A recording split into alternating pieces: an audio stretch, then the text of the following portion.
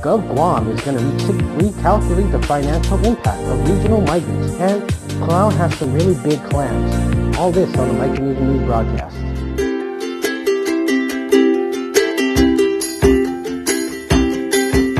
And in our very first story, coming to us from the Pacific News Center, Governor Leon Guerrero, she's actually the first lady governor of Guam, said Gov.Guam will have to figure out, change, the way it calculates the financial impact of hosting regional migrants.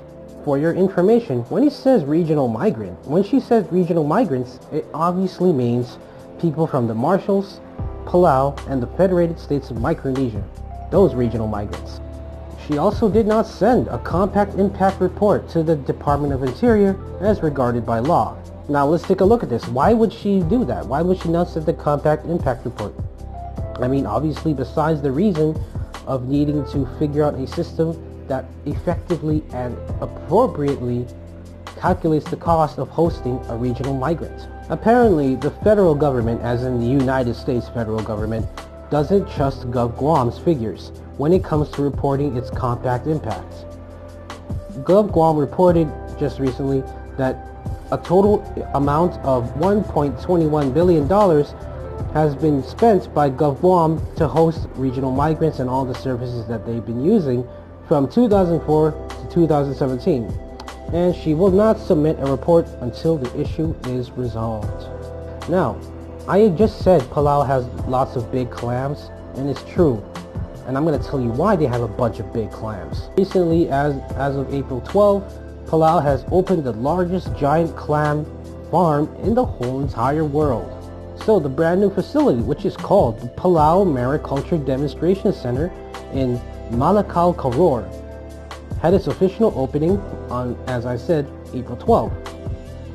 It's currently holding over thousands of seedlings for giant clams of 3 types, and it plans to sell them to local and foreign markets around the world. It actually plans to hold millions of seedlings in which it hopes to export to foreign and domestic markets. Besides that, the PMDC will also promote livelihood, diversification, and it also aims to demonstrate and advance food security for the small island nation of Palau. Distribution will be up by this year, September, when the seedlings will be at least 3 centimeters in length. They plan to export to places like Germany, France, California, and I would like to assume other markets where seafood is a really big hit, so obviously Japan or Taiwan or China. And it also will be going to local markets as well. I gotta say, congratulations. Here is our take. Roll that clip.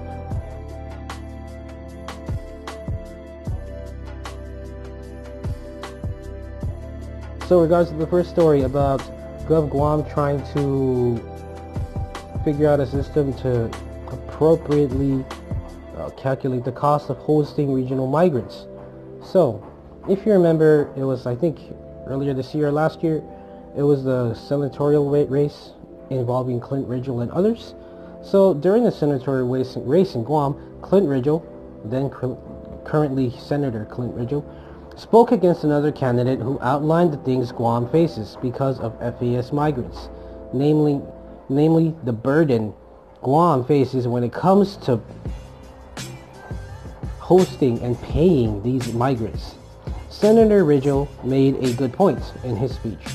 The feds don't trust Gov.Guam's figures because it only takes into account what services Micronesians use and doesn't include the contributions made by Micronesians. People from Micronesia, when they move to America or any American territory, they still have to pay taxes. So it's not like they're leeching off the system. They still have to work and pay for it. We must also not forget that that time Governor Guerrero flew thousands of miles, most likely on taxpayer money, to Washington, D.C. to talk about 5 key issues impacting Guam, most of which targeted Micronesians. And how about that State of the Colony address we addressed in our last video? Was it our last video? Yeah. In which the COFA, the Compact of Free Association, was the very first issue concerning Gov.Guam's financial stability and financial future. Maybe if Guam was, independent and not a colony, it wouldn't be facing these issues. We understand that a lot of Micronesians leave their homes and the islands in part due to the stagnant nature of job growth and availability of jobs and opportunities in the islands. But hey, we're humans who want to advance and improve the lives of ourselves and our families. It's what we want. It's what everybody wants. And advance the future. We are more than just numbers. We are not just micro. We're people, just like you, and we want to be treated with dignity and respect just like everybody else. And opinion number 2, with Palau making that giant clam farm. It's amazing.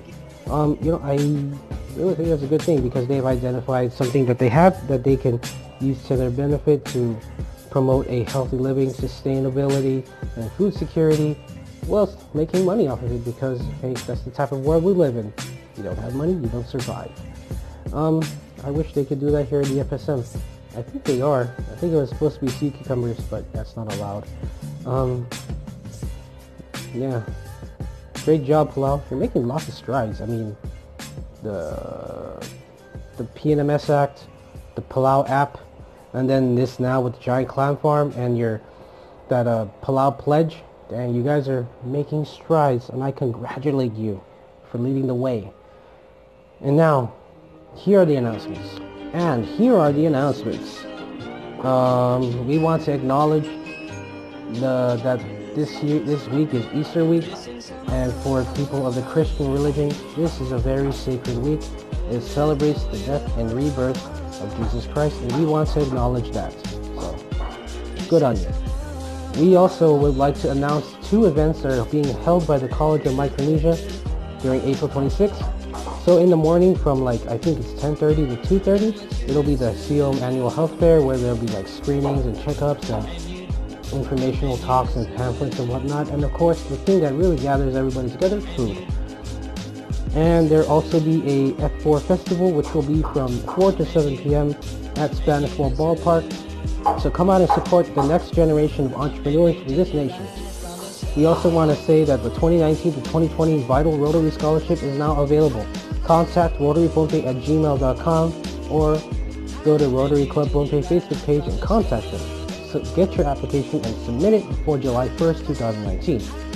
I'm PJ, this is the Micronesian News Broadcast, and now here's my brother with the weather reports. Hey guys, this is Norman, and this is the weather for tomorrow. 28 degrees Celsius high during the day and 24 degrees Celsius low during the night. With thunderstorms and 80% chance of precipitation and 77% of humidity. Sunrise will be at 6:17 a.m. and sunset will be at 6:35 p.m. Northeast winds 50 to 20 knots and seas will be at 7 to 8 feet high. Thanks for tuning in to the Micronesian News Broadcast. Tune in every Monday, Wednesday, Friday. Don't forget to like, share, and subscribe. Until next time.